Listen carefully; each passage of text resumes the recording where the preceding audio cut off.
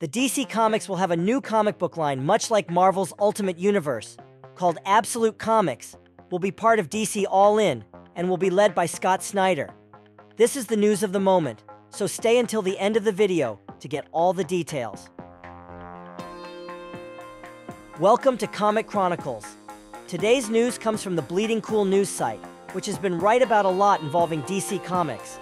The article states that a new publishing initiative from DC Comics will begin in 2024 and 2025, where this new universe called Absolute Comics will be a new chronology, separate from the main chronology we already follow.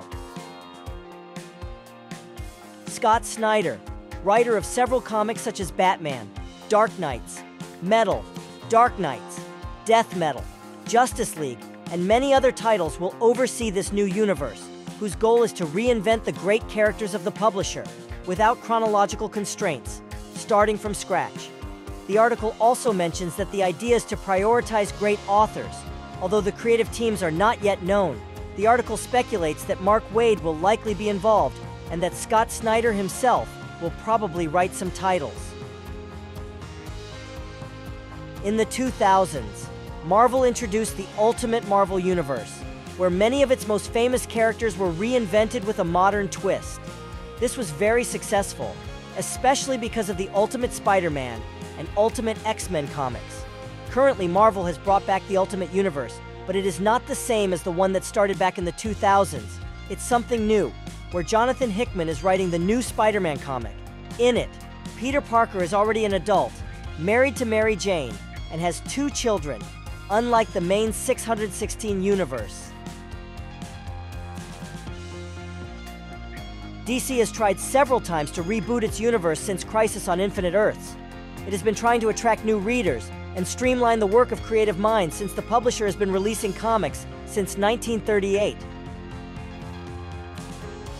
Earth 1 is an example of a universe that tried to reimagine characters without chronological constraints, but it didn't go ahead as the comics took too long to be released.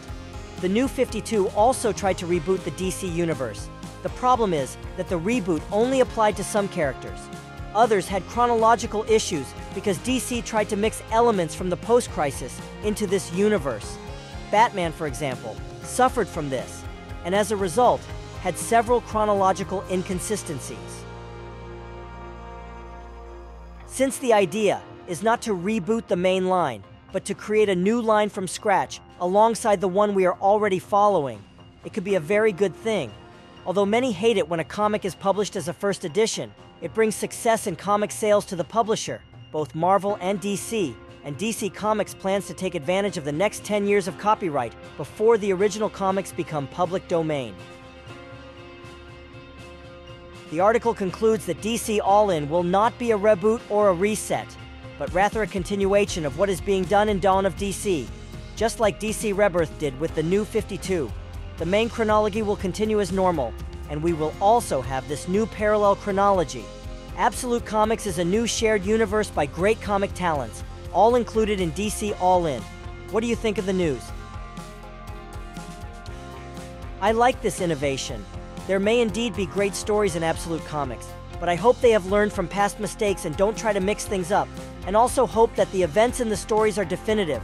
After all, we know that everything in comics is reverted to the status quo, and many people don't like that. Now I want to know your opinion. Write in the comments what you think about this. And if you enjoyed the video, give it a like, subscribe to the channel, and turn on notifications so you're always up to date with comic news. Thank you very much to you for watching the video this far. See you in the next video.